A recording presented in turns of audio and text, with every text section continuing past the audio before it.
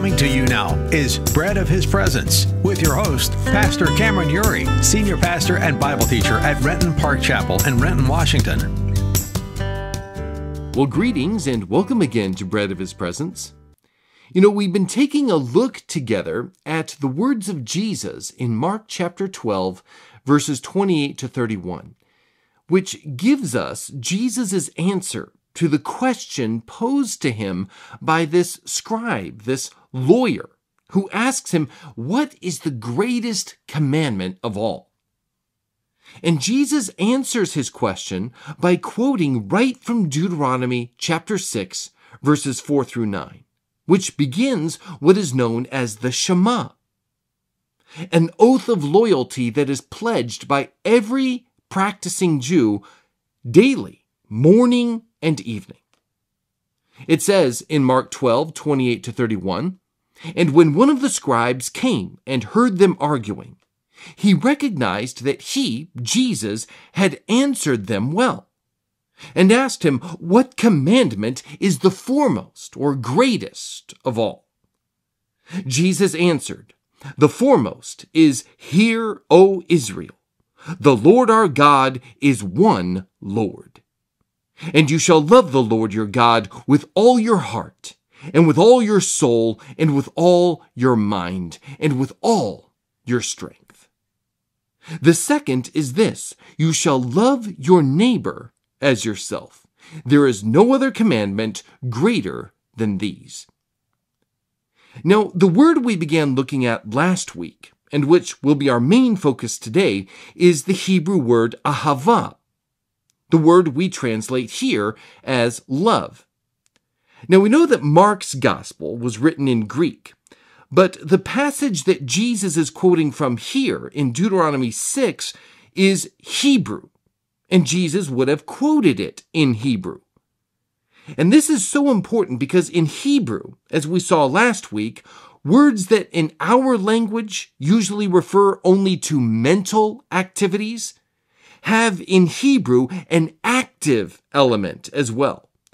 And the same is true of ahava.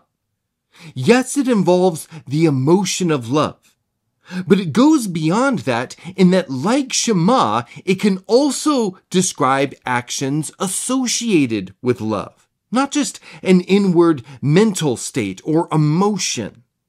Ahava can also mean to act lovingly toward someone or to be loyal to someone. Now, before we go any further, I need to clarify that in no way do I want to downplay emotion. Our emotions are very, very important to God, and He wants us to express them. Probably one of the most incredible I love you, God moments in the Bible takes place when David brings the Ark of the Covenant back to Jerusalem after it had been lost a generation before. It says in 2 Samuel 6, "And David was dancing before Yahweh with all his strength. And David was girded with a linen ephod. So David and all the house of Israel were bringing up the ark of Yahweh with shouting and the sound of the trumpet." Now, not everyone was happy about this undignified display of emotion, including David's wife, Michal, daughter of Saul. And remember, she rebukes him for taking off his royal robes in front of the maids. Now, he wasn't naked because, of course, he was still wearing that linen ephod, which was made of fine linen, consisted of 2 pieces, and it covered both his front and his back.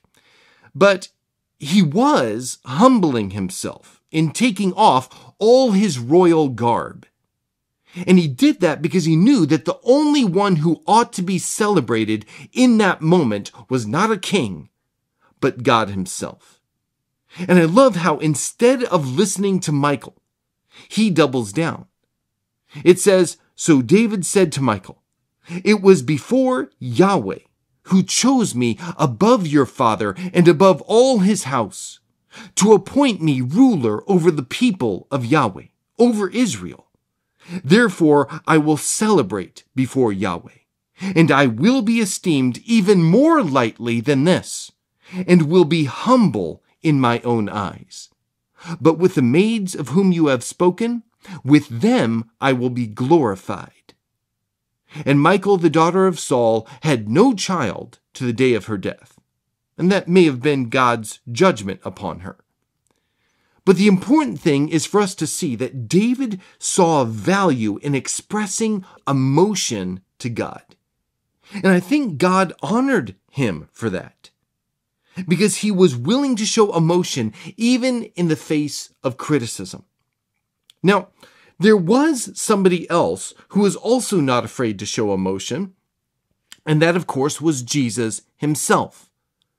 I love this quote from G. Walter Hansen in Christianity Today. He says, "I am spellbound by the intensity of Jesus' emotions. Not a twinge of pity, but heartbroken compassion. Not a passing irritation, but terrifying anger. Not a silent tear, but groans of anguish. Not a weak smile, but ecstatic celebration. Jesus' emotions are like a mountain river cascading with clear water. My emotions," he says, "are more like a muddy foam or a feeble trickle." And so emotion is important. But what we have to understand is that emotions are not what ought to lead in a relationship. Faithfulness and submission must always come first. I remember talking with my mentor, Dr. Roman Miller, years ago before he went to heaven.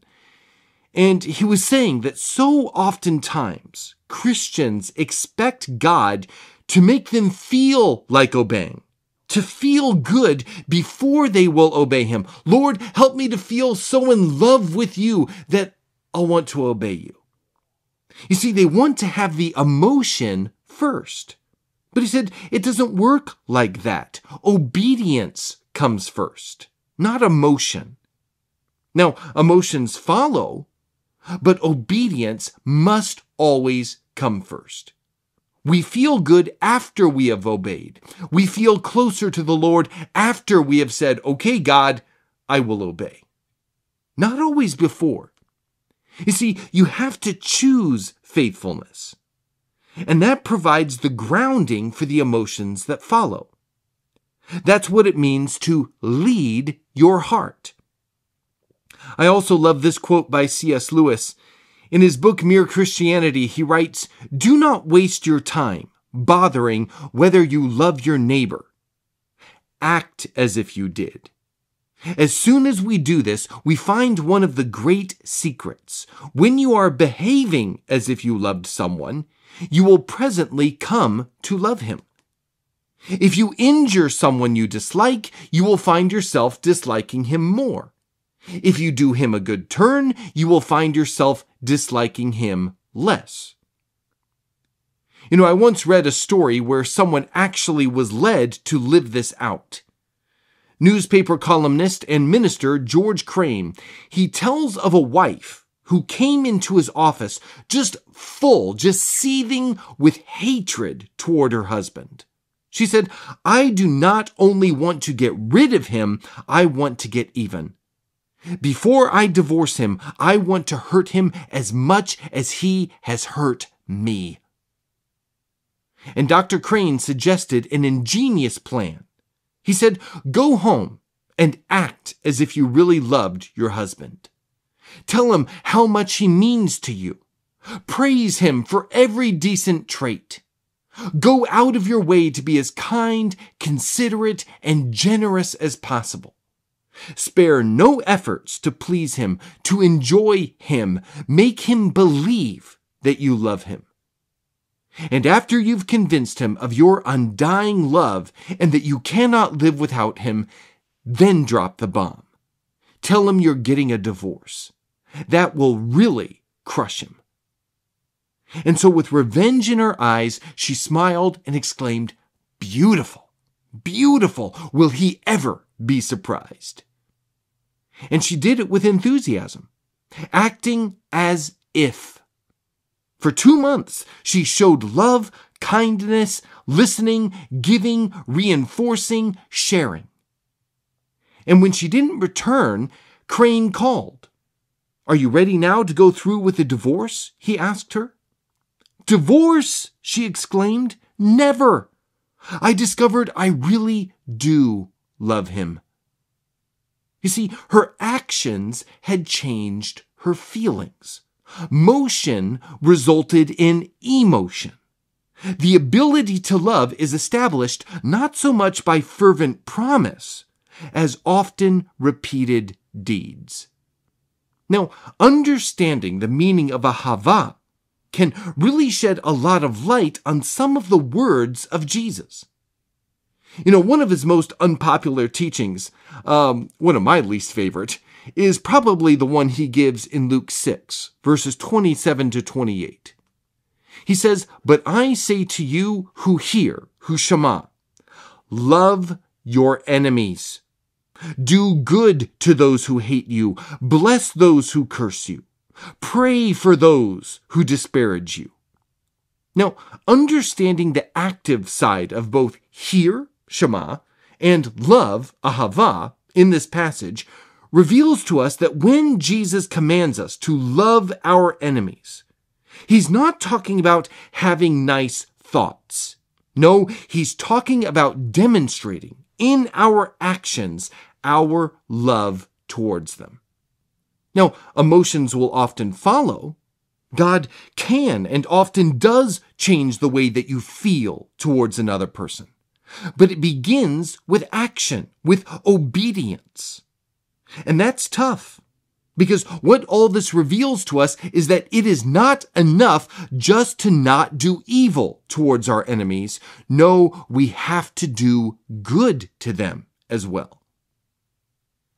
Just recently I was talking with a former professor of mine from Wesley Biblical Seminary, Dr. Matt Friedemann, and he was telling me about a couple who had recently gone to a restaurant, and while they were there, they started praying. But there was a couple in the booth next to them that included a woman who just started booing them. She booed them through their whole prayer. Just boo! And the husband left and posted about it, asking, what's our response to that? What do we do? And of all the comments, the best one was this: "Well, did you pay for their meal?" You see, that's Jesus. Who in their right mind would ever think like that? Jesus did. And guess what? He calls for us to think, and more importantly, to act like that. Now, this sheds light on both the first half of the Ten Commandments, which have to do with our relationship with God, but also the second half of the Ten Commandments, which have to do with our relationship with our neighbor. On tablet 1 was the description of our active loyalty to God. On tablet 2 was the description of our active loyalty to our neighbor. And it's interesting to note that Jesus, when asked to name the greatest commandment, gives two. The first having to do with the vertical, and then the second one having to do with the horizontal. You see, you have to have both. He was saying that in both our vertical and our horizontal relationships, we must demonstrate, not just in our emotions, but in faithful action, our love for God and for our neighbor. I try to tell my kids that I love them as often as I can, and I think I can safely say that I say it to them at least once, but usually more than once, every single day. And I do often mean that in an emotional sense. But if I were to say to them, "I love you," but were to never feed them, never dress them, never take them to school, never read to them, have devotions with them, pray for them, pray with them, take them to the doctor when they need it, could I really say that I ahava them? No. Well, the same thing applies to our relationship with God. If we tell God that we love him, but don't listen to him, obey him, and repent from all the sin in our lives, can we really say that we ahava him? Apparently not. But that's what Jesus wants us to do, and is what he can empower in our lives if we want him to and ask him to. As is promised to us in 1 John 1:9, if we confess our sins, he is faithful and righteous to forgive us our sins and to cleanse us from what? All unrighteousness. If you need to, ask him for that forgiveness and cleansing today, and he will be faithful to do it. Do so today. Amen and amen. Today's episode of Bread of His Presence is brought to you by Renton Park Chapel, a church that is committed to the ministry of sharing the joy of hearing and doing God's Word, and to the mission of bringing people into the life-giving presence of Jesus Christ in and through vibrant preaching, teaching, Bible study, prayer, and ministry to a world that is in desperate need of the healing touch of Jesus Christ. If you'd like to learn more about our ministry here at Renton Park Chapel, or would like to subscribe to the Bread of His Presence podcast, you can visit us online at rentonparkchapel.org or breadofhispresence.org. You can also find us on Facebook, YouTube, Twitter, and Instagram. We look forward to hearing from you. Thank you for listening. And may you know all the fullness of having in your life the bread of the presence of God.